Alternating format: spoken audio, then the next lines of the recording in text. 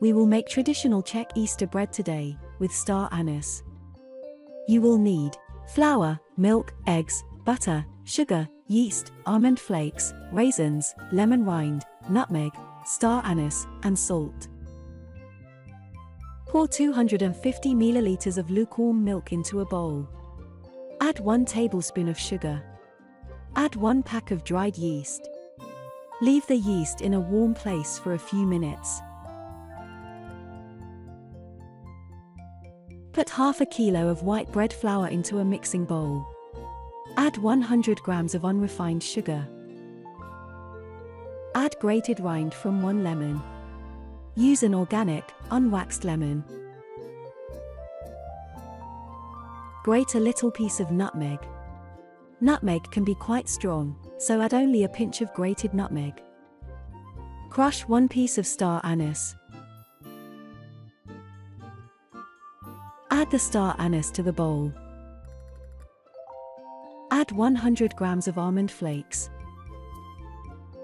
Add 100 grams of raisins.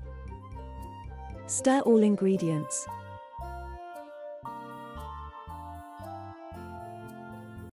Add a pinch of salt. Add 3 egg yolks.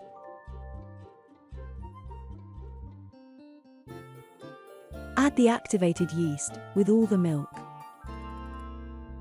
Knead the dough until it is smooth, with a wooden spoon, or in a food mixer. Then, add 140 grams of butter, softened at a room temperature.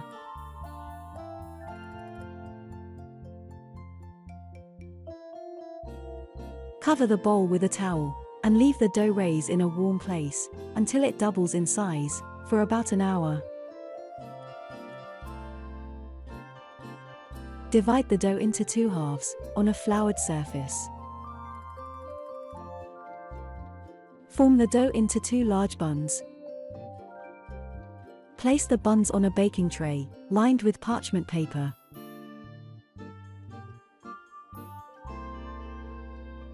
Cut a cross on top, using a knife.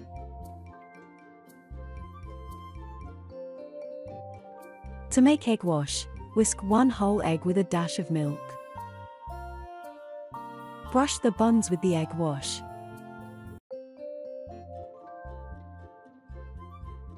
Sprinkle almond flakes on top.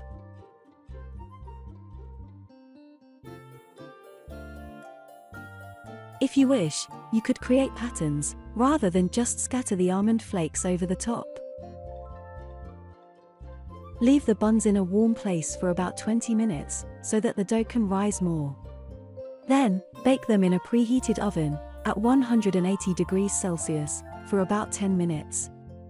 After that, reduce the heat to 150 degrees Celsius, and bake the bread for another 45 minutes, until it is cooked through. If the surface browns too quickly, you can cover the buns with a parchment paper. Let the bread cool off, before slicing it. You could enjoy the Easter bread on its own, or together with butter, honey, or jam.